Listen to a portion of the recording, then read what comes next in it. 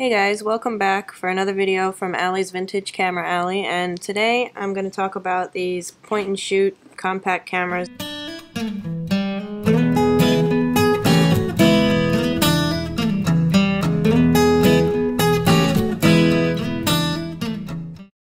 It's always good to have a compact camera that you can bring with you to events or to parties, just so that you can have film and don't have to think about aperture and all that. Close to you. With my Sure Shot Zoom, it's fun to do. Get your shot with a Sure Shot Zoom.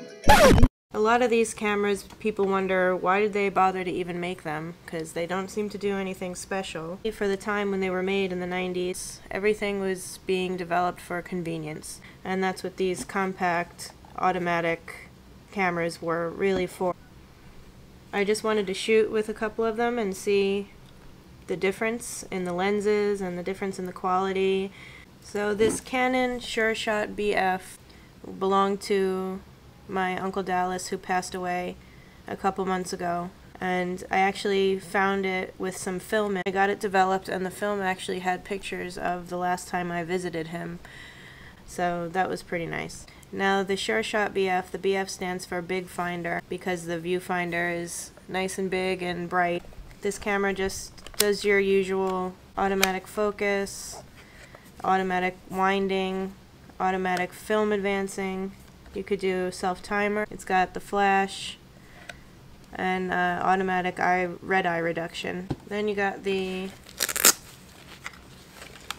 Nikon Fun Touch 5, which is from 1997, I think. And this one, basically the same thing. It does the flash. You could turn the flash on or off.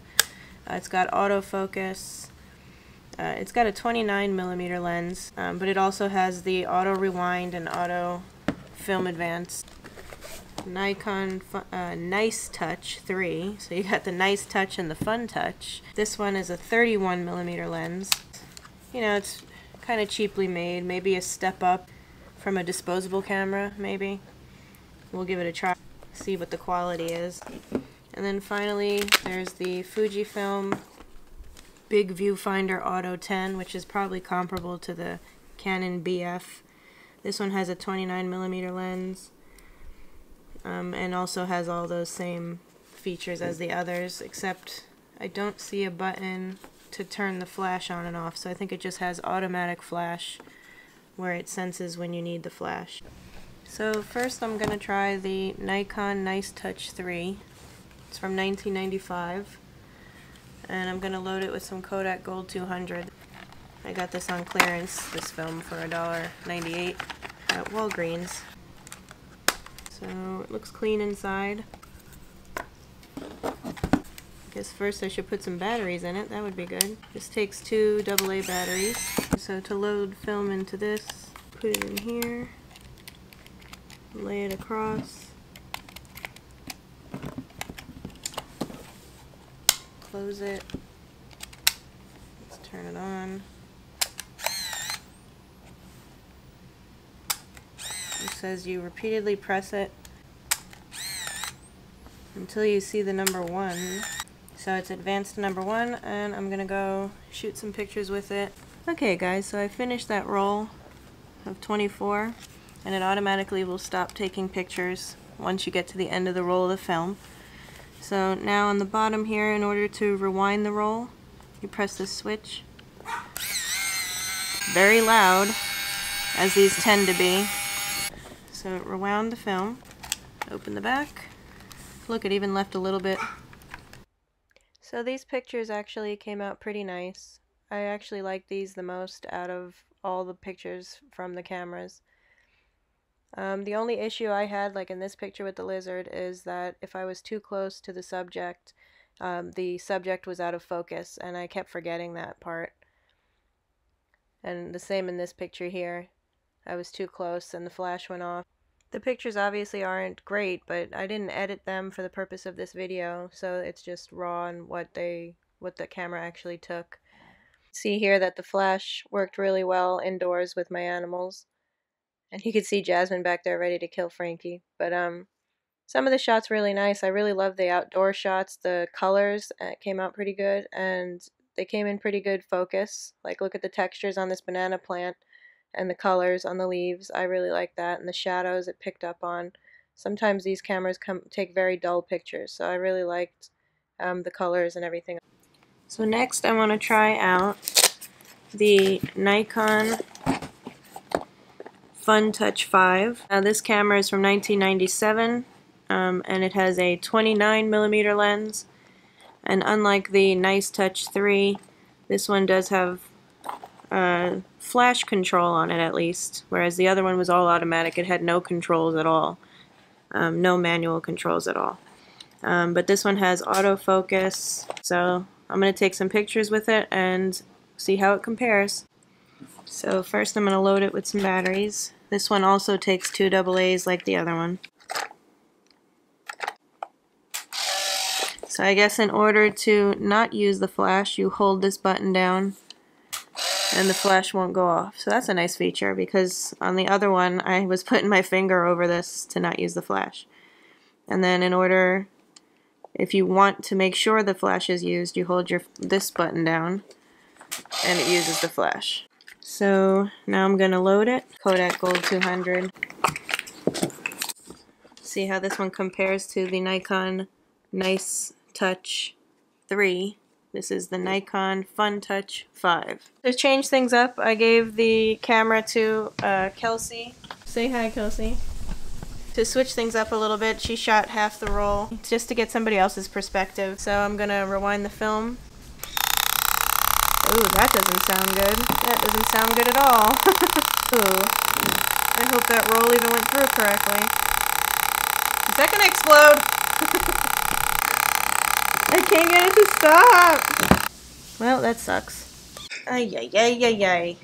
Well, that ended up being a disaster. I had to go in the closet and try to get the film out and pull it out myself. I had to take the batteries out in order to do it. So the film is probably exposed. I don't know if it'll even develop, so we'll see. Hopefully that's not a waste.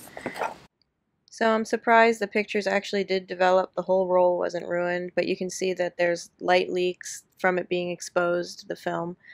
These are the pictures that Kelsey took, and some of them did come out really nice, and it was nice to see someone else's point of view and see someone else's eye.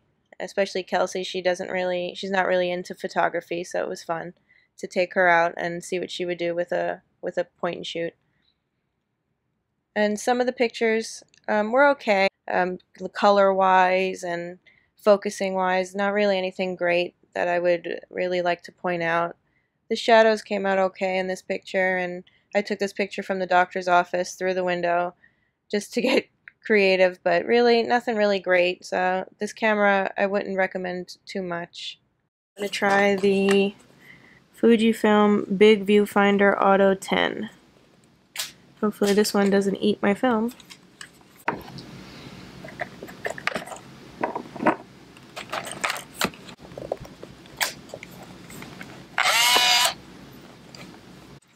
Maybe it doesn't like me using Kodak in the Fuji. I don't know. Alright, so that one's ready to go. Hopefully I have better luck with this one. So I finished this roll, but it didn't advance to the 24.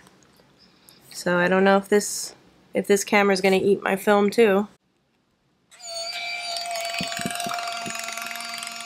Film advance is going backwards, so that's a good sign.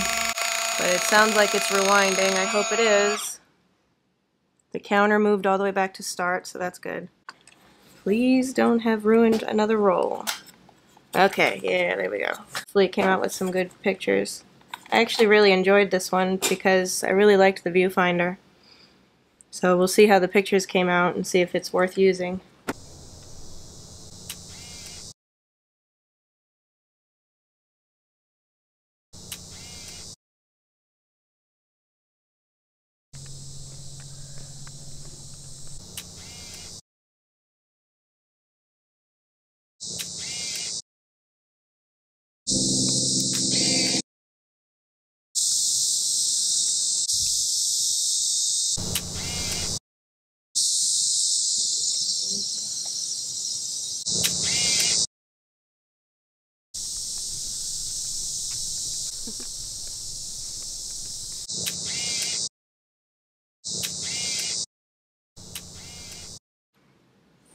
Okay, so finally, now I'm going to try the Canon Sure Shot BF, which was my Uncle Dallas's camera. This one looks like it's going to be similar to the one I just used, the Big Viewfinder made by Fujifilm.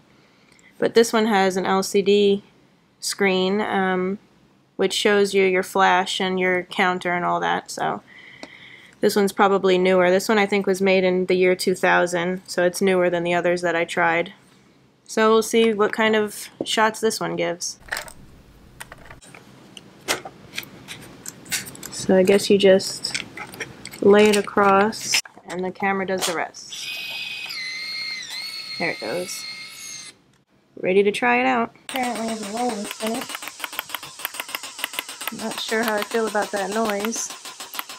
That's the loudest one yet. Okay, so finished with the roll of Kodak Gold 200 in the Sure Shot BF. Yes, okay. So we'll see how that roll comes out. So these pictures, they didn't come out great, but some of them are nice. Some of the shots are nice. I like the trees. I like this one of the tall tree. That came out pretty nice, the wide angle. The flash went off here and exposed the detail in the tree bark and all that, but it's not great. I like this one of the trees lined up, again with the wide angle. And some of them are nice, the colors and everything, and the shadows came out. I like that. They're not dull. And this one of the pineapple came nice and sharp, which is nice. And I like the vine. But really nothing great. I think it's not my favorite. Nice detail, but kind of dull, like the colors here are not that great. And that's about it. My final thoughts for the Nikon Nice Touch 3 were the colors, the detail, but I have to remember to stand at least 3 feet away. I think it was my favorite. The Nikon Fun Touch 5 had good flash control, which is good for street photography. It had a nice wide lens, but it did eat my film.